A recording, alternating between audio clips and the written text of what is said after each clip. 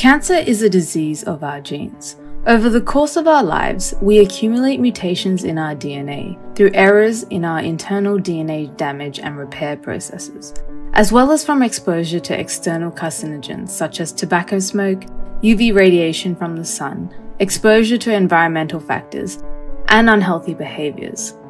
If enough genetic damage occurs, our cells become dysregulated, grow uncontrollably, and can become cancerous. Many of the risk factors that are known to cause cancer can be modified by changing our behaviors, and around 4 out of 10 cancers can theoretically be prevented. Scientists have been studying the links between infectious diseases and cancer for many years. It has taken a long time to identify infectious agents that are causative factors for human cancers versus those that are risk factors for cancers. This is because no human cancers arise as an acute or immediate consequence of infection. The latency periods between primary infection and cancer development frequently ranges between 15 to 40 years, meaning that there are a number of other contributing factors over time that can increase the risk of cancer following infection. It is estimated that globally, 15 to 20% of cancers can be attributed to infectious agents. Infections that cause cancer are common among humans. However, in most cases, the immune system will clear these infections before they have a chance to manifest any further. However, if this immune clearance does not occur, these chronic infections can cause damage to our DNA and lead to detrimental changes within our cells and cellular environments that are favorable for the formation of cancer. There are a number of infectious agents that have been identified as contributing causes of cancer, meaning if infected with these particular agents, you are more likely to develop certain cancers. These infectious agents include largely viruses, some bacteria, and to a lesser extent, parasites. Human papillomavirus, or HPV, is known to cause primarily cervical and oral cancers. Hepatitis B and C is known to contribute to liver cancer. Human immunodeficiency virus, or HIV, is known to increase the risk of some lymphomas and Kaposi-sarcoma. Epstein-Barr virus, or EBV, is associated with Hodgkin's lymphoma and oral cancers. And finally, the bacteria Helicobacter pylori, or H. pylori, is known to cause stomach and duodenal cancers in some cases. Each of these infectious agents contribute to increased cancer risks through slightly different mechanisms. So how do they work? Viruses can cause cancer directly by altering the cell's DNA. Some viruses can insert their own viral genes and oncogenes into the cell's DNA, causing the cell to grow out of control and to make more copies of itself so it can spread and infect more cells. Secondly, infectious agents can cause cancer indirectly through inducing chronic inflammation in the cellular environment, where the production of free radicals resulting from inflammation cause DNA, cell, and tissue damage. This can lead to functional changes in the affected cells and the nearby immune cells, rendering them unable to perform their biological roles efficiently, which can eventually allow cancer cells to go unchecked. Thirdly, they can weaken the immune cells directly, making it difficult for them to perform their immunosurveillance activity and their ability to remove other infectious agents from the body. Any of these changes might lead to a higher risk of developing cancer. Thankfully, our growing knowledge of the role of viruses as a risk factor for cancer has led to the development of vaccines to help prevent certain human cancers. But these vaccines only protect against infections if they are given before the person is exposed to the cancer-promoting infectious agent. There are also antiretroviral drugs that can keep viral load at a minimum level, and anti-inflammatory drugs that can be taken to reduce the effects of inflammation on the microenvironment. So let's look at what the current strategies are for each of these major infectious agents that are known to contribute to a potential development of cancer. HPV are a group of viruses that are extremely common worldwide. At some point in our lives, most people will be infected with HPV, and most of the time, the body will eliminate it without symptoms. There are more than 100 types of HPV, of which at least 14 are the high-risk type, that is, potentially cancer-causing. Two HPV types, 16 and 18, cause 70% of cervical cancers and precancerous cervical lesions. Many of these HPVs are spread through sexual activity. HPV is a contact infection, meaning that viruses infect the cells near the point of infection without spreading across the body. They are able to infect cells, regulate their genes and oncogenes that they express, and cause DNA mutations that can cause the cell to divide uncontrollably. Without immune regulation, this leads to cancer. It can take up to 20 years for cancer symptoms to appear. Cervical cancer has become much less common in many first world countries as a result of regular screening measures via the Pap test, which has been widely available for many years. This test can detect precancerous cells of the cervix that might be caused by HPV infections. These precancerous cells can then be removed to keep the cancer from developing. Or the irregular cells can be monitored more frequently and acted upon immediately when the change is detected. And HPV DNA-based testing. Testing for the virus itself also means that screening intervals can be increased from every 2 years to every 5 years, as it will take years between being infected and the cancer developing. HPV vaccination programs were introduced in many schools in the Western world. The HPV vaccine program is a standard of care for females aged 11 to 18 in many countries, and more recently it has been introduced for young males as well. With all of these prevention strategies in place, Australia is set to be the first country in the world to eliminate cervical cancer as a major public health problem by 2030. However, HPV continues to prevail in low and middle income countries.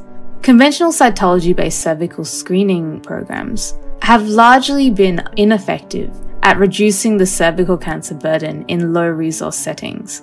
In response, alternative strategies have been implemented, such as visual inspection of the area with acetic acid screening. Hepatitis B and C virus cause viral hepatitis, a long-term chronic infection of the liver that increases a person's chance of liver cancer. HPV and HCV are carried through blood and spread from person to person through sharing needles, such as during injection drug use, unprotected sex, or childbirth. Today, hepatitis is very much a problem of the developing world and can mostly be found in immigrant populations in the developed world. Most HPV infections can be cleared by the immune system and do not cause any major harm. But in some cases, the body cannot get rid of HPV infections, leading to chronic health problems. In over 3 out of 4 cases of HCV, the infection cannot be cleared and the person has it for the rest of their life. The viruses can cause cancer by damaging the DNA, thus causing uncontrolled cell growth. The virus can also cause inflammation of the liver, which impacts on normal cell function. While there is a vaccine to prevent HPV infection, there is currently no vaccine for HCV. The HPV vaccine is recommended for all children and adults who are at risk of exposure. This includes people infected with HIV, men who have sex with men, injection drug users, people with certain medical conditions and occupations such as healthcare workers. There are also safe and effective antiviral treatments that are available for the control of HPV and HCV. By reducing the viral load and its effects on the liver, they have been shown to reduce the risk of developing liver cancer. EBV can be passed on from person to person through saliva, by coughing, sneezing, or by sharing utensils. EBV is a very common virus, with more than 9 out of 10 people being infected worldwide. Once it infects, it stays in certain white blood cells in the body, called B lymphocytes. It can interfere with the cells, causing them to grow and divide out of control. EBV infection increases a person's risk of getting nasopharyngeal cancer, and certain types of fast-growing lymphoma such as Burkitt's and Hodgkin's lymphoma. There are currently no treatments for EBV, nor are there any vaccines to help prevent it. However, it is very rare that these infections cause cancer on their own. There are other risk factors involved, such as being immunocompromised or having lower natural immunity. HIV can be spread through blood-to-blood contact, by sharing needles or razors that are not clean, or through unprotected sex with another person that has HIV, and to some extent through childbirth and breastfeeding as well. HIV can lead to acquired immune deficiency syndrome, or AIDS, which causes immunosuppression of the body's immune system. HIV infects and destroys white blood cells, known as helper T cells, which weakens the immune cells, so the body is less able to perform activities like immune surveillance and to get rid of other infections that can cause cancer. Cancer-causing viruses like Kaposi sarcoma herpes virus, human herpes virus 8, Epstein-Barr virus, and HPV can then manifest and stay around for a long time, and causes cells to grow and divide out of control, damage DNA, and cause cancer.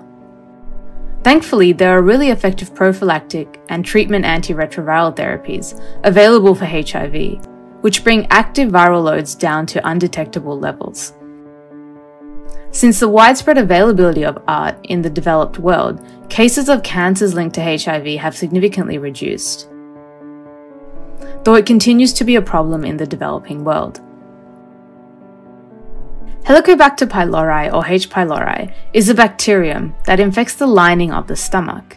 It is usually spread through contaminated food and water. The infection is no longer very common in the developed countries. For most people, infection won't cause them to have any problems and can easily be treated through antibiotics. However, in some cases, H. pylori can cause long-lasting chronic inflammation in the stomach, known as severe chronic atrophic gastritis, and stomach ulcers. This chronically inflamed environment can lead to the development of cancer. There are many preventative measures that can be taken to reduce H. pylori-related stomach cancers. For example, improved sanitation, better living conditions, and the widespread use of antibiotics all play contributory roles in reducing the rate of H. pylori infection in the developed nations. There are also a small number of parasites that have been found to be a risk factor for liver and bladder cancer.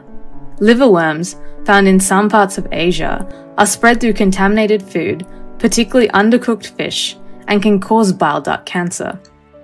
A bloodworm, common in sub-Saharan Africa and the Middle East, lives in the water in these regions, particularly in slow-flowing waters, and can cause bladder cancer. However, more research is needed to understand how parasites cause cancer. It is likely that they disrupt the normal function of cells. For example, they can encourage cells to divide faster or stay alive longer. Inflammation caused by parasites can also lead to damaged cells and dysregulated activity. Most infections themselves are not the primary cause of cancer. There are many contributing factors over time that can help to reduce the risk of cancer, such as eliminating tobacco use and healthy behaviors. While we don't currently have a cure for many cancers, we are certainly getting better and better at prevention. But prevention comes with its own challenges, such as sustained investment, identifying people who have been exposed or at risk, ensuring adequate vaccination and treatment, as well as ongoing monitoring and consideration of the various social determinants of health. Prevention is always better than cure. There are some infectious diseases that can be eliminated through adequate education, vaccination, and early screening programs. And we currently have many in place around the world that can help us reduce the incidence of these infectious agents and thus reduce the risk of developing cancer.